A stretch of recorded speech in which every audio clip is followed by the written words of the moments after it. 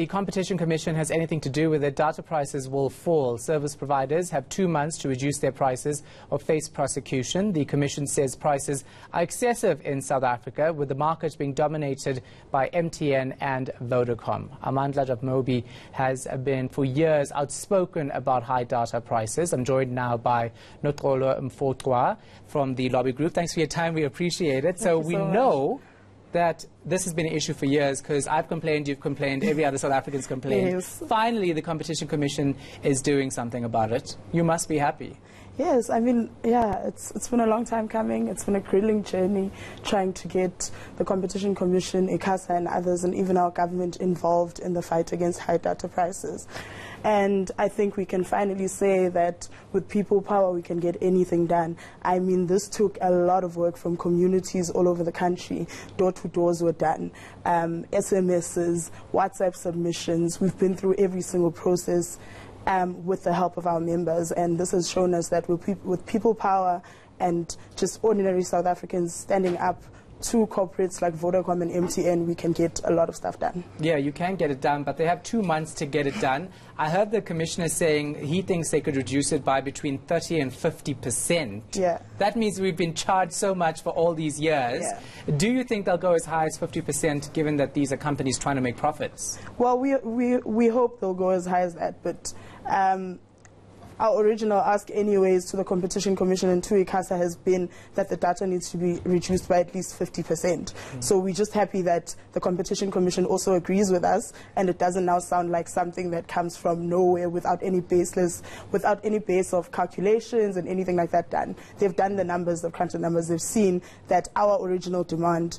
indeed speaks to the current situation. So we'll just have to wait and see. I mean, they've been very troubling in the back and forth of all these processes that we've gone through. I mean, last year they took us to court, trying to block the ICASA regulations on expiry from taking place. So we are anticipating the networks not wanting to do what the Commission is saying, but we're very happy that the Commission is willing to implement this and is willing to take them on by prosecuting them for not adhering to the regulations. Yeah, and of course we spoke to the Trade and Industry Minister, Ibrahim Patel, so government seems to be backing the Competition Commission on this one as well. You, of course, did studies and compared what we pay compared to other countries in Africa and the rest of the world. How bad was it, and how did it take so long for us to actually get this right? As the Competition Commission has also said, because they also did benchmarking, it was really bad. Like in other countries, we were paying around when we started the studies, we were paying around 150 Rand per gig, and we looked in other African countries were paying as little as 19 Rand a gig. Wow. So these are the same companies, but through the benchmark processing, we've been able to see that their pricing is really unfair when it comes to the South African market. And they make the excuse of speed and stuff like that being the reasons why their price is so high. But really, that doesn't make sense when we are in a very digital economy at this time and developing into something bigger in that direction. It really doesn't make sense or to continue that type of inequality and to continue to shut out so many South Africans from the digital economy. And of course, the Competition Commission also found that this was anti-poor, because people who had to buy prepaid data were being charged so much. Yeah, so we've been saying this for a very long time, that the poor are being charged a poverty premium for data costs. We've been saying this for a long time as Amandla.mobi.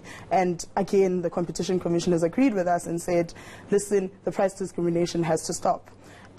One of our demands was calling on the networks to lower the price of the headline charge on a 500 megabyte bundle, and that's basically what the Competition Commission has also said. So yeah, it's about time we put an end to the price discrimination. It's about time we stop shutting the poor out of the digital economy. And of course, if MTN and Vodacom reduce their prices, it'll match Telkom and Cell C, and that means more competition, which means lower rates for everyone. We've been saying this for a very long time, that these two networks, MTN and Vodacom, have been the duopoly, and all the other networks said the same thing at the Competition Commission. So we're really glad that the Competition Commission is really willing and taking the steps to make sure that they promote competition in the data services market. Well done, and thank you so much for your time. We appreciate it. Thank you.